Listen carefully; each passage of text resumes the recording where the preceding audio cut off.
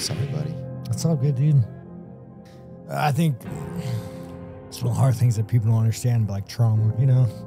Yeah, when I was a kid, I used to scratch my gum, and I have a hole in my gum. You know, Just from being nervous and stuff? nah, just anxiety, you know? Yeah. Hey, how are you? I'm perfect, man. I don't watch it. I don't think I will. I'm glad he cried and he got it out. I hope it's the end of that.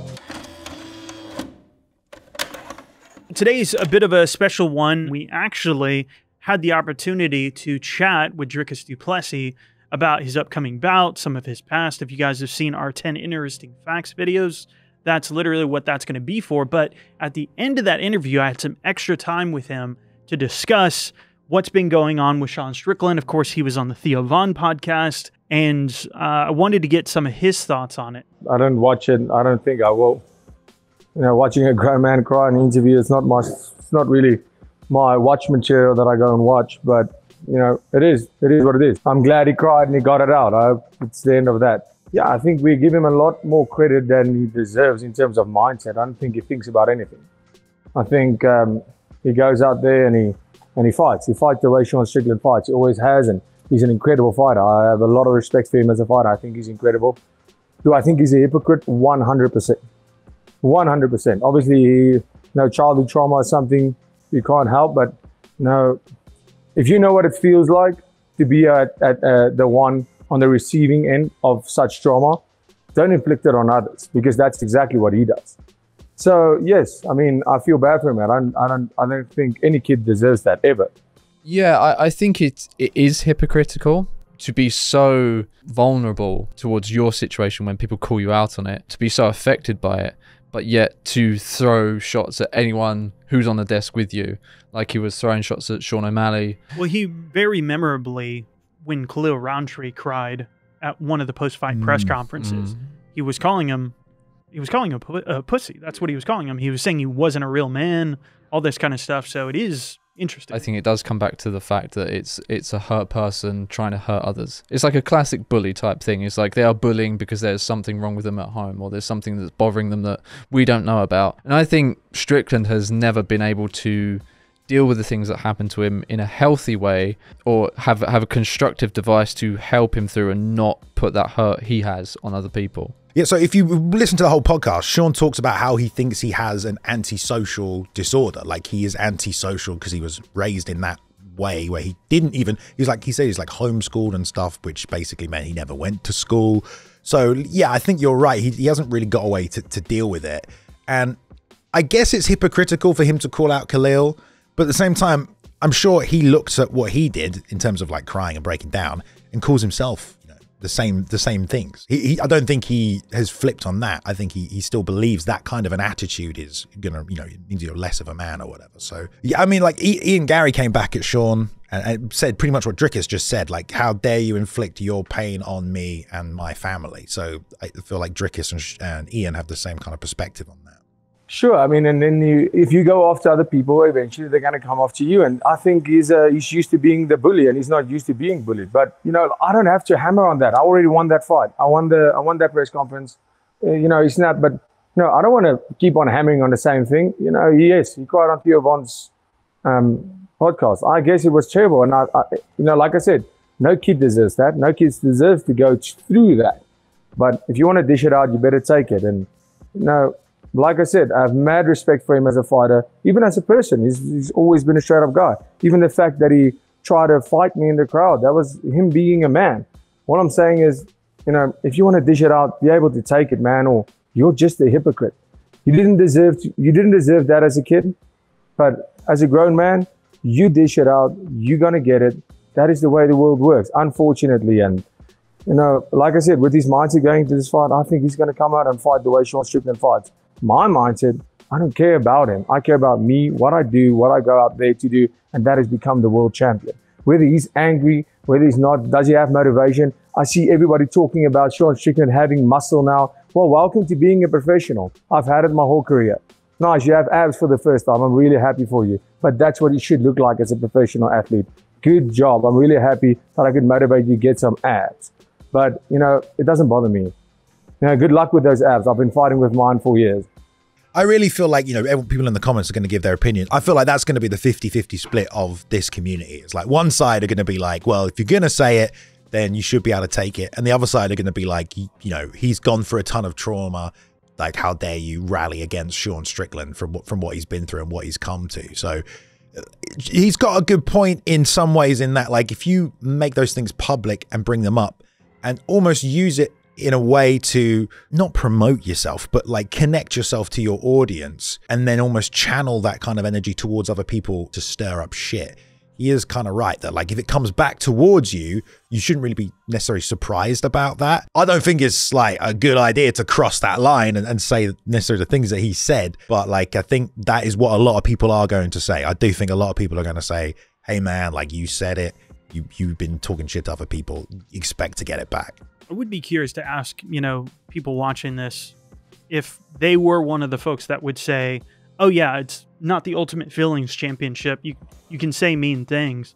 I do wonder if other people are more sympathetic to Sean because, you know, he's not really that guy. And then you see him doing that.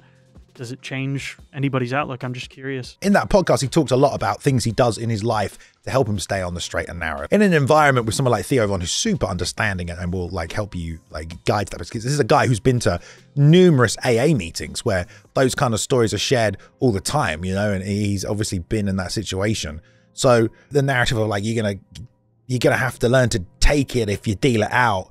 I don't necessarily think he doesn't understand that. I just think he was just feeling maybe a little bit more vulnerable that day, and when he did bring it up, he was just emotional over it. When people find out about that thing and you are the trash talker, they're going to use it back at you. Yeah, and then true. The first thing Dricus said at the time was like, oh, it touched a nerve. And it's like, and then he's going to harp on that the whole time. Whether he carries on saying things like that, I don't think he will from what he's just told us. But you could see, like, in that face-off they had, Sean was immediately eye contact as soon as they came out. Sean never has eye contact with anyone he fights. He's always kind of too embarrassed, pretends it's gay to look in a man's eyes. But as soon as he came up, he was like right in his face. And you know he wanted to do something because he had touched that soft spot. But it's just like, you kind of brought it on yourself. As much as I sympathize with Sean, I think it's incredibly sad what happened. And it is nice to see that humility in him on the podcast. But you know, it's a 50-50 really, isn't it? I mean, I will say there's like a really endearing part about Sean. Like, there's this really gruff side to him that I think a lot of people really like. I mean, I think there is a part of the internet that everybody just likes when you could just say whatever the fuck you wanted. It didn't matter. And I totally understand that. And I get where people are coming from on that.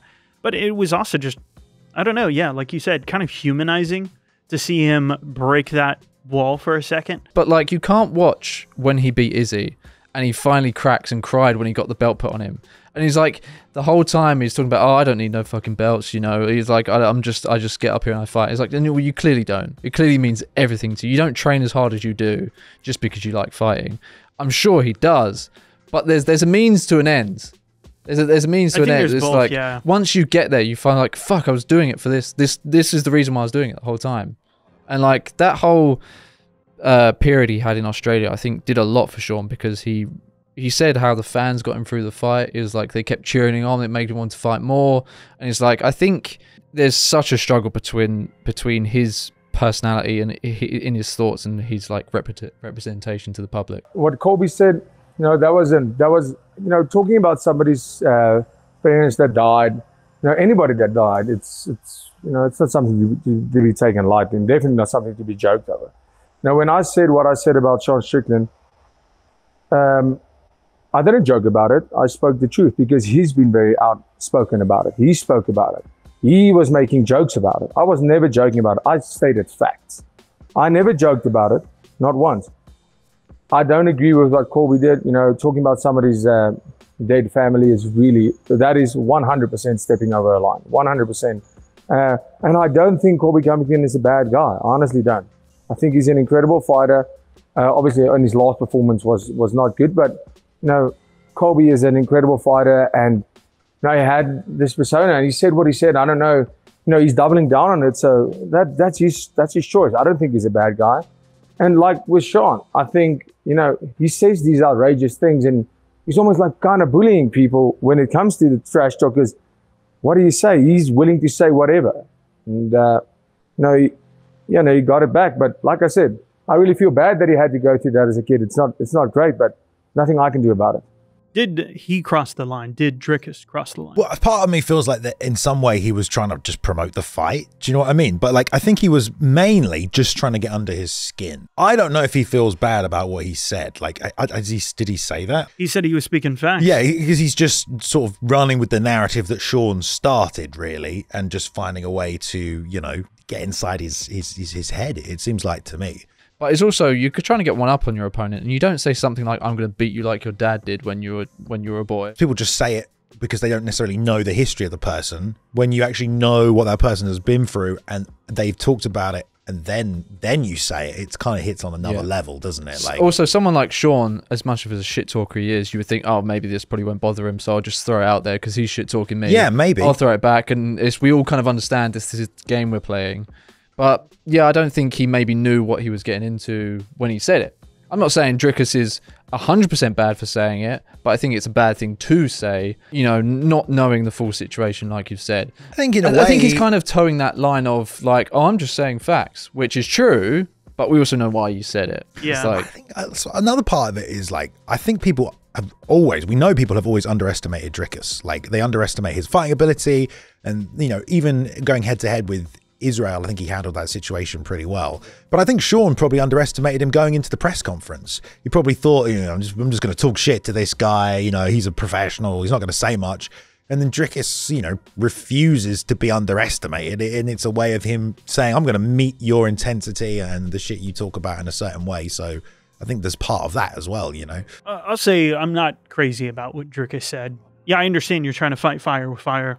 I totally get that, but I'm not crazy about that because, yeah, you can say whatever you want, and that is part of the appeal of MMA. MMA is one of the few places that you go in 2024 now to watch something, and it's totally uncut, totally raw. Somebody's getting slept, somebody's getting submitted. There's no controlling it. It just does whatever the fuck it does, and that extends to the press conferences as well.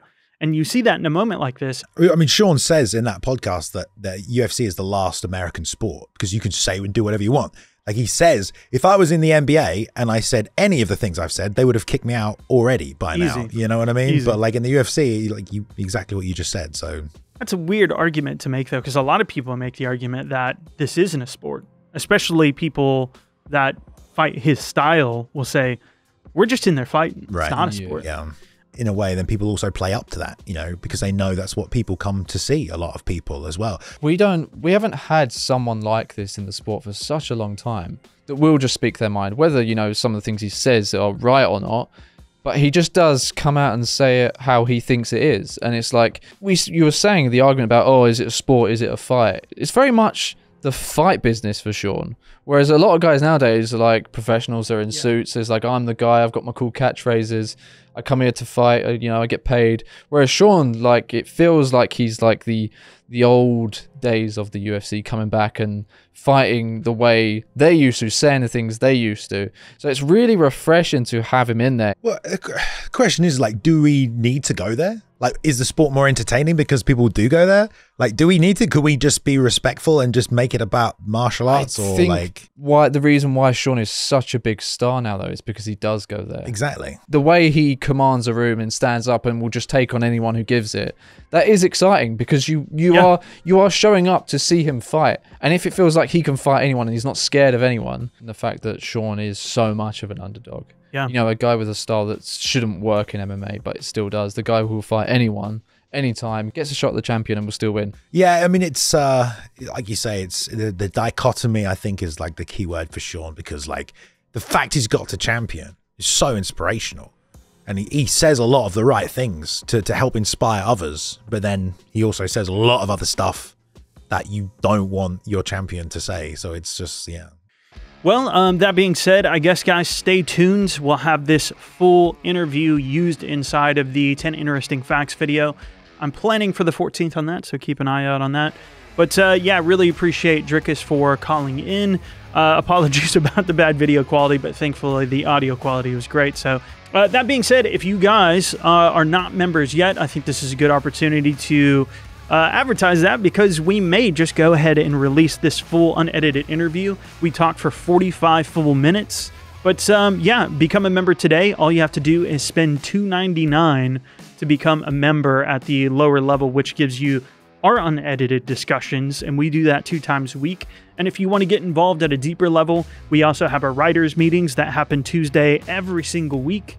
And yeah, you can actually pitch ideas to us, and we can chat back and forth. And yeah, it's just a really good way, if you like the channel, to support.